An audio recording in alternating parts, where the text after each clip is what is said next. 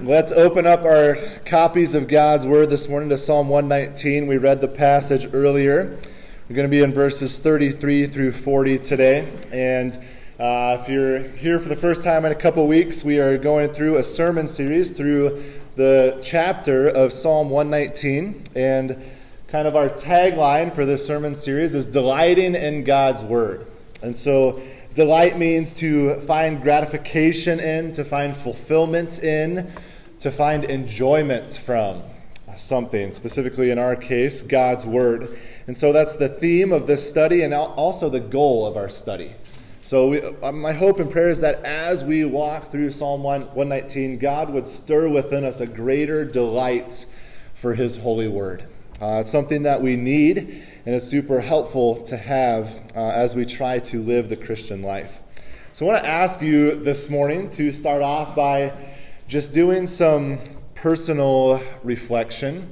If our goal is to delight in God's Word, where would you say you're at in your attempts to delight in God's Word? If it's helpful for you, maybe rate yourself on a scale of 1 to 10. Maybe that's not so helpful. Just think in your own mind, how much am I really delighting in God's Word? How much room do I have to grow? All of us, no doubt, have room to grow. The question is, how far can we still progress in our ability to delight in God's Word? Take maybe a step back from God's Word now and think about some of the other things that you might delight in. Right? Some of the things that we delight in. What's true about the things that we delight in is that often we'll talk about those things. Often we engage with the things that we delight in. It's true that the things that we delight in, we would often like to have more of. The things that we delight in, we notice when they're missing from our lives. We notice when we don't get to enjoy them as much as we maybe would like to. Oftentimes we will be thinking and planning about the next time we'll get to enjoy that thing or that person that we delight so much in.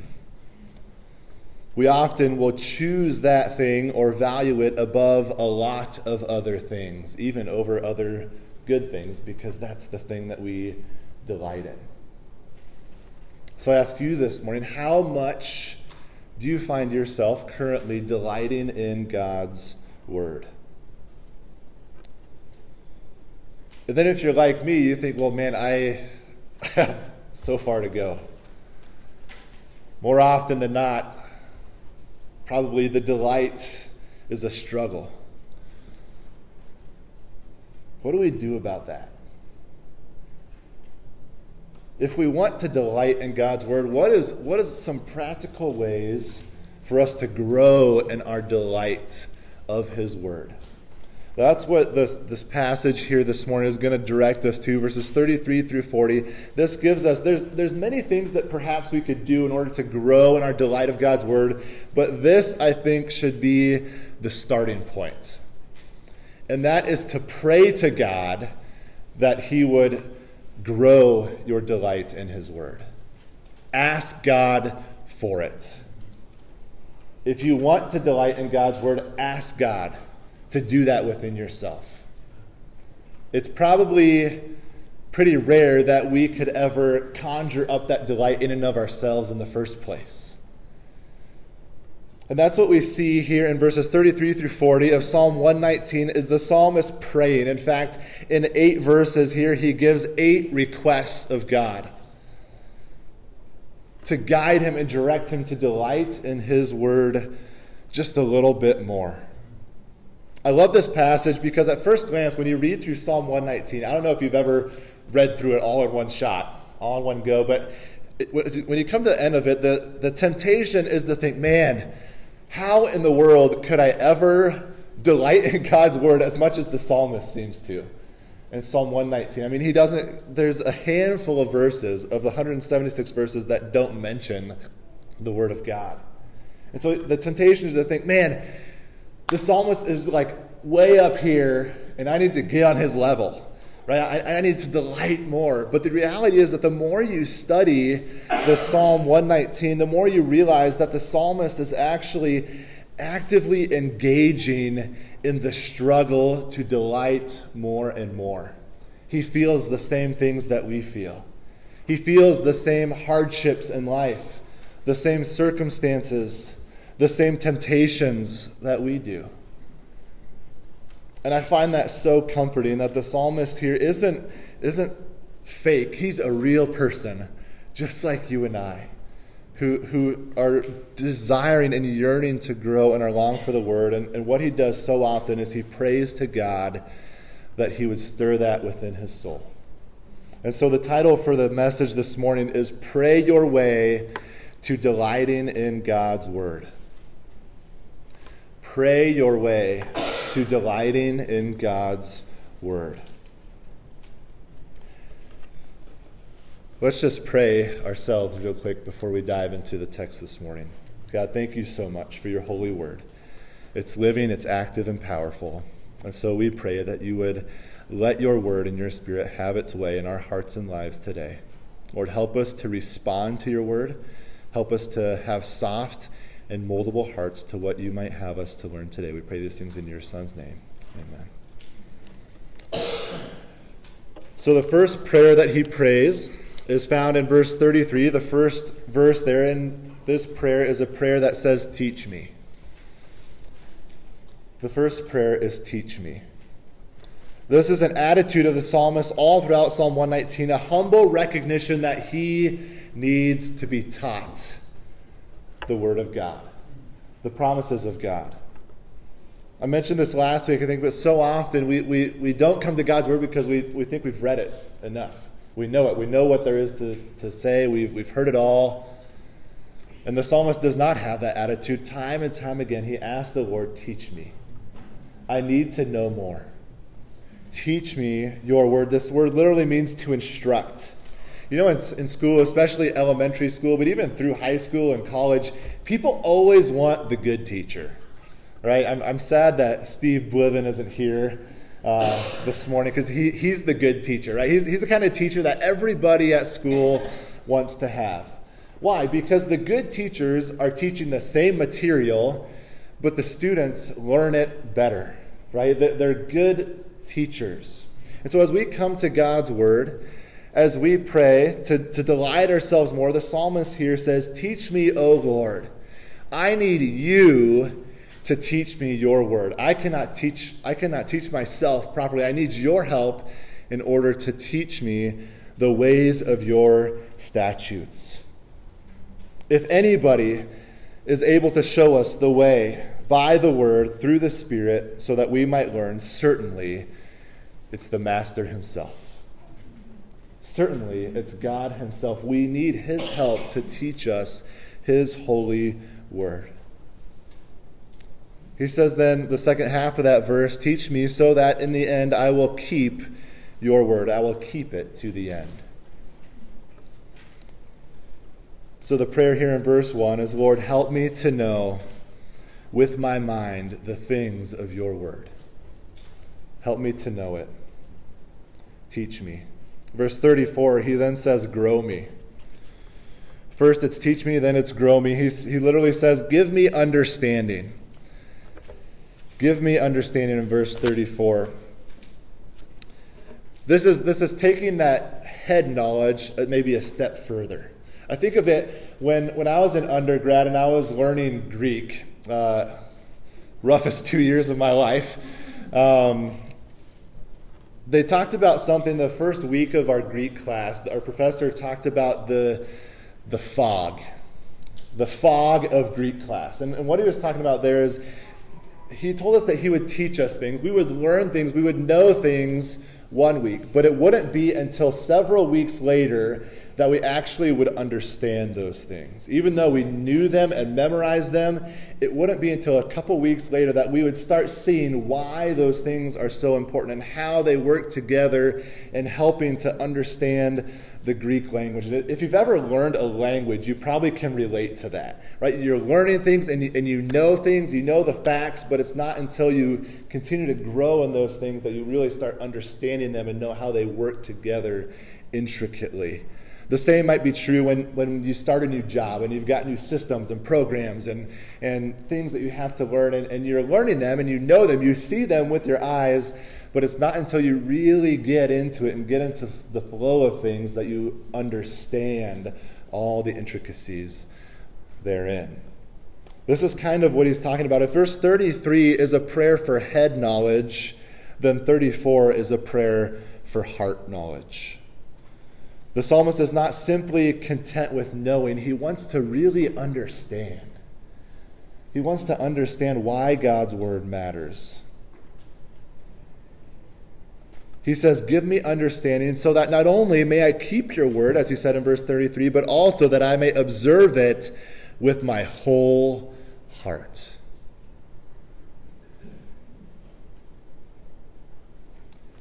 You can't do much with your whole heart unless you are absolutely committed to it. And you're not going to be committed to something that you don't completely understand. And so it's super helpful for us to understand so that we can go all in, as it were, without any reservations to observing God's word with our whole heart. We're not giving him a little corner, a little piece, but the whole entire thing. Teach me, grow me. Verse 35 says, lead me. Lead me in the path of your commands. If verse 33 was head knowledge and 34 is heart knowledge, then 35 is about the feet. It's about action. It's about application of the word. Not only does the psalmist here want to know and understand the law, but he also recognizes his need for help in walking in it. Lead me in that path. You're going to help me know it, you're going to help me understand it, and now help me walk in it. Help me to obey it. It is then, the second part of that verse, that we will be able to properly delight in it. I delight in your word, so lead me down that path. Help me to walk in it. I wonder, when was the last time you prayed a prayer like that? When was the last time you woke up in the morning and just got on your knees and asked God, Lord, help me today to walk in the path of your word? I'm dependent on you. I need your help, for I delight in your word. Notice the progression here. We've seen this before. We're going to see it again. But this progression from knowing to understanding to applying. And with that progression also comes a progression of response, of knowing the word will help me keep it, understanding the word will help me observe it with my whole heart. And as he leads us to obey God's word, we will be able to delight in it. I think this serves as a reminder to us that it's not mainly about knowing the word, but the blessedness and enjoyment and fulfillment and satisfaction and delight comes when we obey God's word. This is rehashed for us time and time again in the New Testament. You might remember James 1:22, be doers of the word and not hearers only, deceiving yourselves. Oh, what deception there is in knowing much of God's word, but following little of it. Matthew 7, towards the end of the Sermon on the Mount, it's the wise man built his house upon the rock, that passage. Jesus says, everyone who hears these words of mine and does them will be like the wise man who builds his house upon the rock. You need both parts of the equation. You need to hear the words, but then you also need to do the word. You need to obey it. You need to live in it. Apart from the obedience, your house is still on the sinking sand. We can look to the Great Commission, right? We know those verses. Go, therefore, and make disciples of all nations, baptizing them in the name of the Father, Son, and Holy Spirit, teaching them, what? To observe. It's not just head knowledge. It's just not that we know all of the verses or know all of the commands or know all the do's and don'ts. It's that we observe them. We observe them. Your knowledge of God's word will only take you as far as your willingness to submit to God's word. Your knowledge of God's word will only take you as far as your willingness to submit to God's word. That's why I think there's lots of knowledgeable Bible scholars, even pastors out there, who are not necessarily the most godly people. Right? Just because you know God's word doesn't mean that you're a godly person. It doesn't mean that you've got everything you need. You need to also obey God's word. Knowledge of God's word cannot be a substitute for obedience to God's word. However, in the same breath, let me also say that doesn't mean we throw the baby out with the bathwater, right? It's more important that I obey God's word than know God's word. Well, more? I'm not sure, because you will not obey what you do not know in the first place. Who has a better chance of obeying God's word, the one who knows it and has it memorized or the one who doesn't? We can't just say, no, doctrine doesn't matter, study doesn't matter, memorization doesn't matter, because, in fact, we are exhorted in 2 Timothy 2:15, study to show yourselves approved, a workman that needeth not to be ashamed, rightly dividing the word of truth. Our Awana clubbers know that one, don't we? We need to know the word, but it cannot stop there. We need to pray these prayers of, then lead me in the path. Help me then to observe with my whole heart your holy word. Knowing God's word and not obeying it is maybe the biggest bummer there is known to mankind. I mean, to miss the blessings of God's word by 12 inches from the head to the heart. I think of delighting in things, and one thing that came to my mind this week is vehicles. Okay, how many of you delight in vehicles?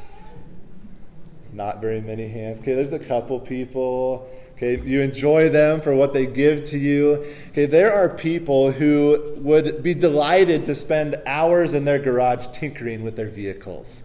Right? It's nice out now. Motorcycles are getting back on the road. We just came out of winter where snowmobiles were the thing. And I think of motorcycles and snowmobiles as vehicles that need lots of work and maintenance. You're constantly having to tinker with things, making sure that they work. And interestingly enough, I think the people who maybe understand the ins and outs and intricacies of cars appreciate, or snowmobiles or whatever it is, they appreciate vehicles. They're able to delight in vehicles more than the average person like me, who just sees vehicles as a money pit. Like, I've got to send that thing to the shop, we've got to get it fixed. That's all vehicles are to me, is a big money pit. Right? But the people who know the rules and how they work, right, they can actually find delight in the tinkering because they know what it's going to lead to. Right? Even if it's not a joyride through the country, it's the sound of that car starting back up. It's bringing life to that vehicle. That's what God's word does for us. It gives us life. And so we can even delight in the sometimes meticulous reading of God's word because we know what it leads to.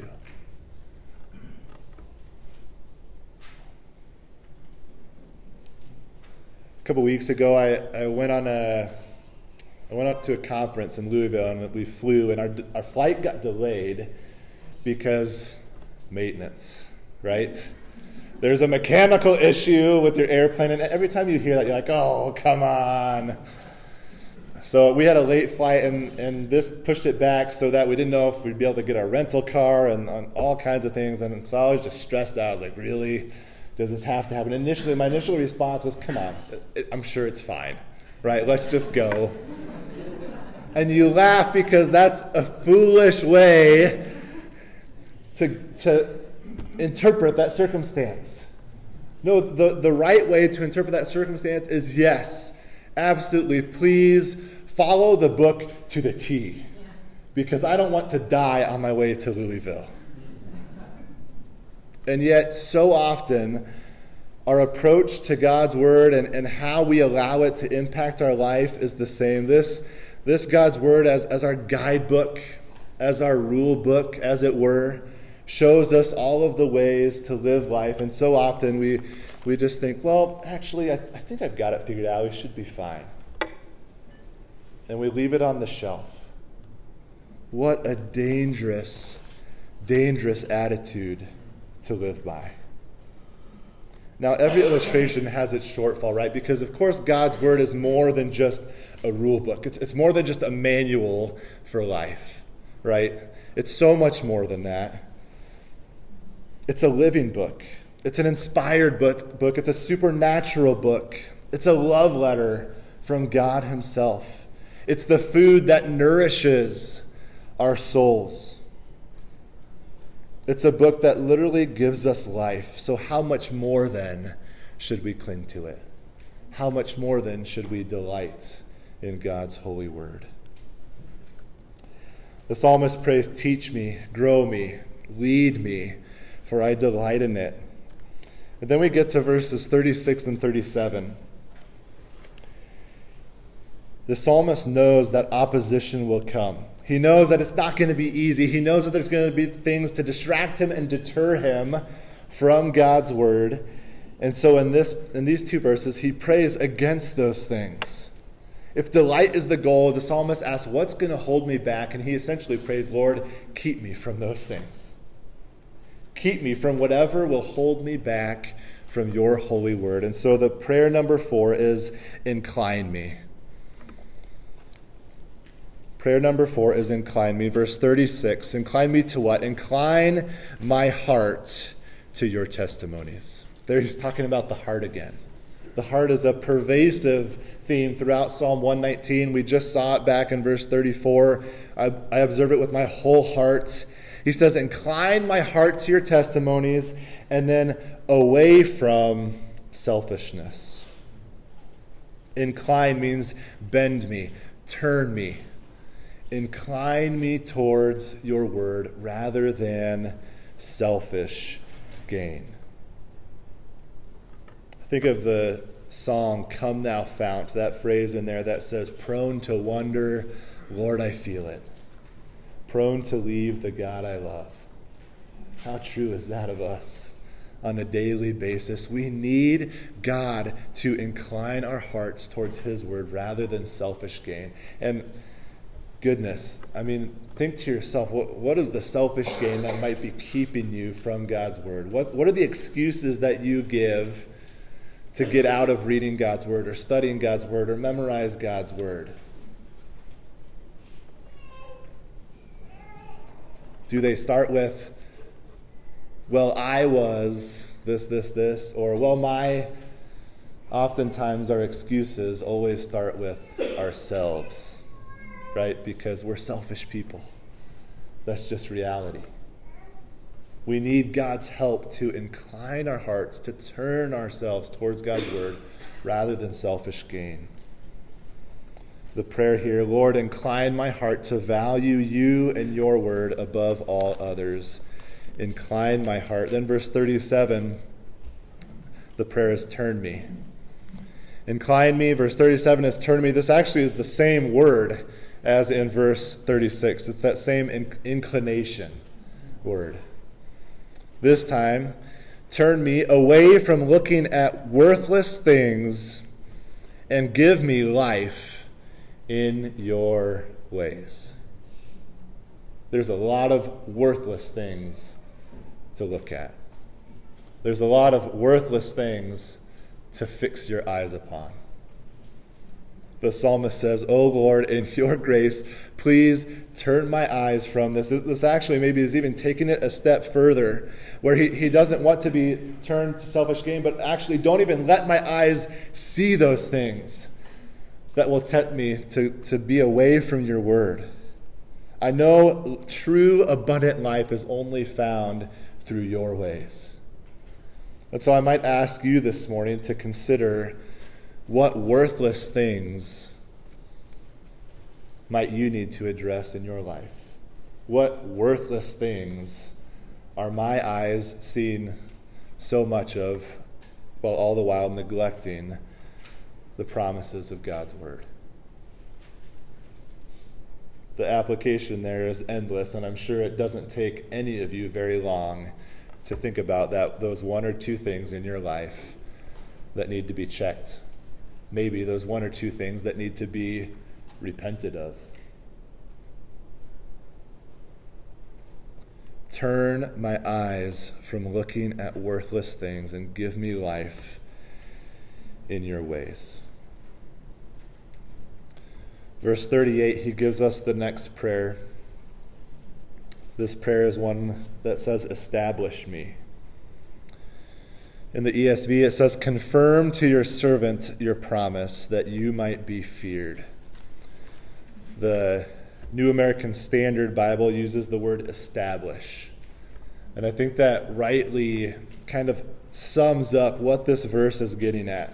Charles Spurgeon said it this way about this verse. He says, "Make me sure of thy sure word, and make it sure to me, and make me sure of it." Let me read that one more time. "Make me sure of thy sure word. Make it sure to me, and make me sure of it." This idea of confirm or establish means to belong to stand in something, to come to fruition, to be fixed in something. And so the prayer here is that the psalmist would have such confidence in the Word of God that the Word of God would be his foundation. That would be his bedrock, his go-to, the place where he will firmly plant his feet.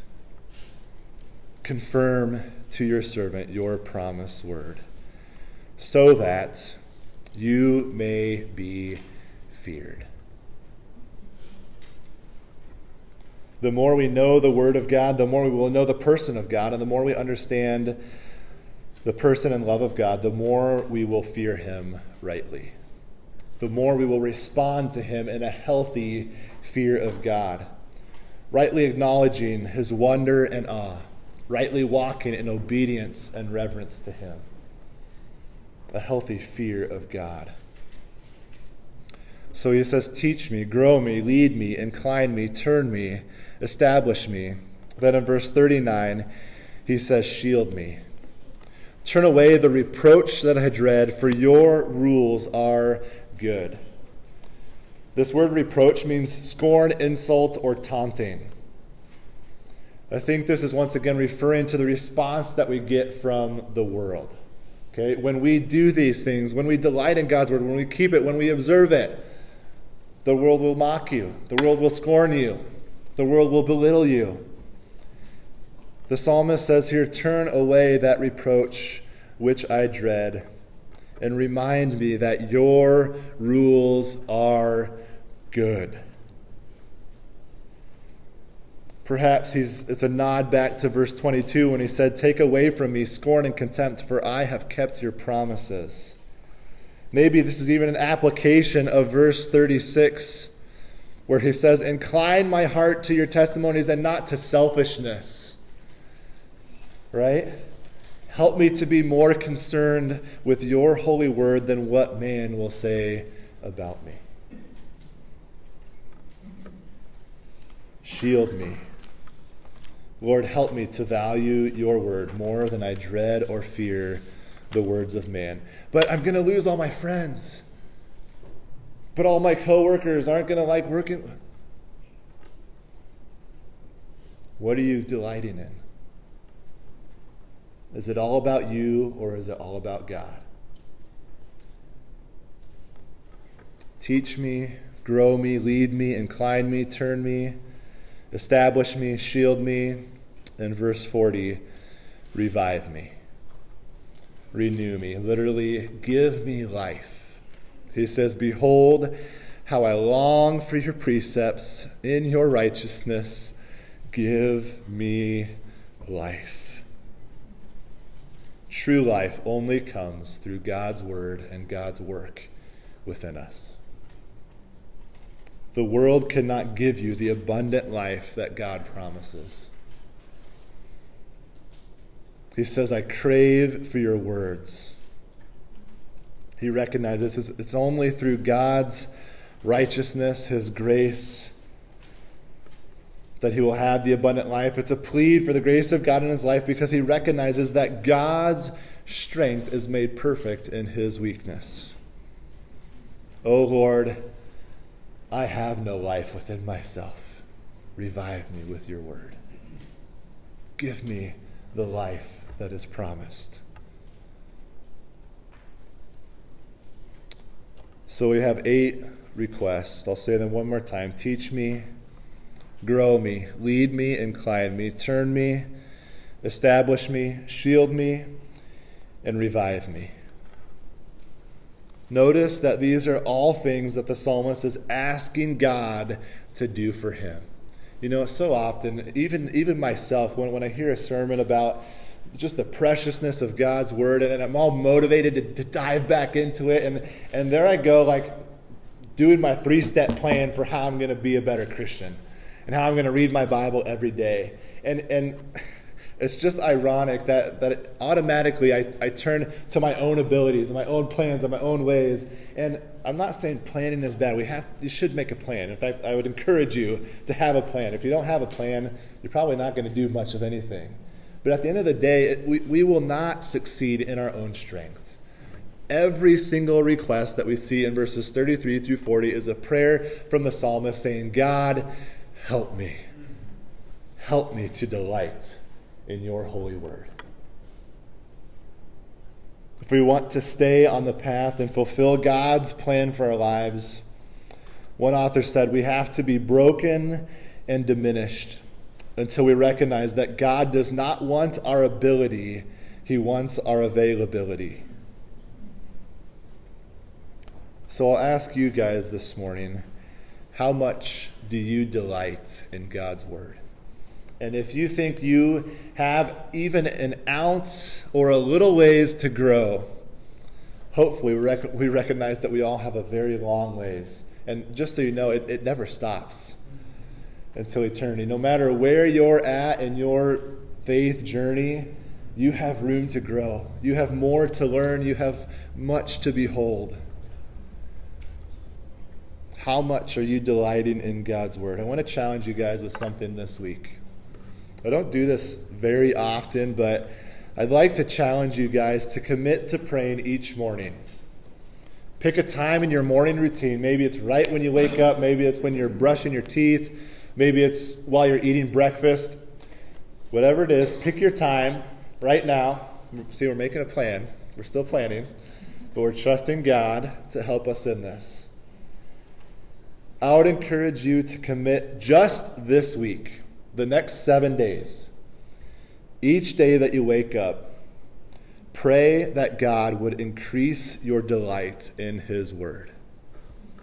Ask him for help. I would be very curious to see how that one simple prayer might change the progression of your week.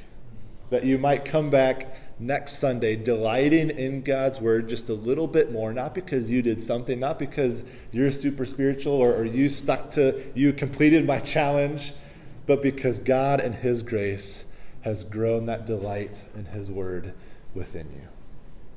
Let's pray.